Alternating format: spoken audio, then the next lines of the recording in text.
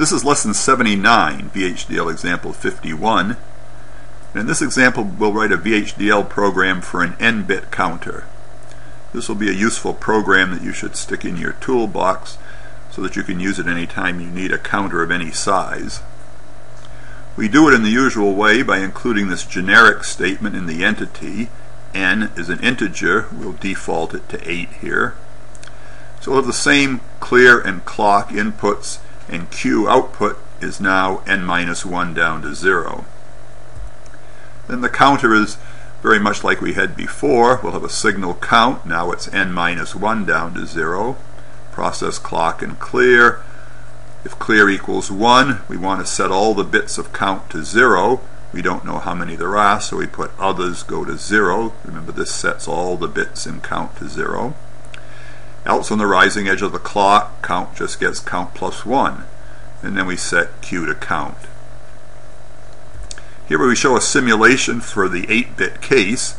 So we have an 8-bit counter, Q0 to Q7.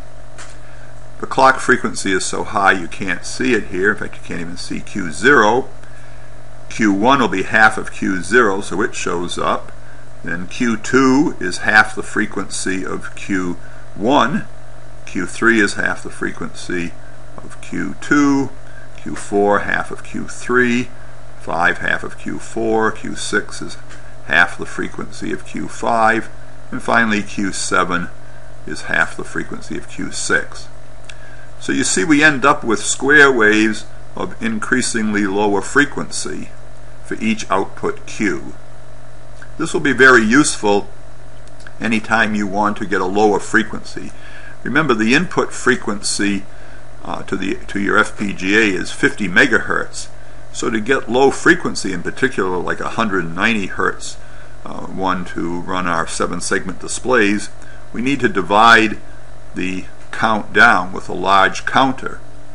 And in fact, in the next lesson, we'll write a program for a 24-bit counter that we'll use for a general clock divide that will be very useful.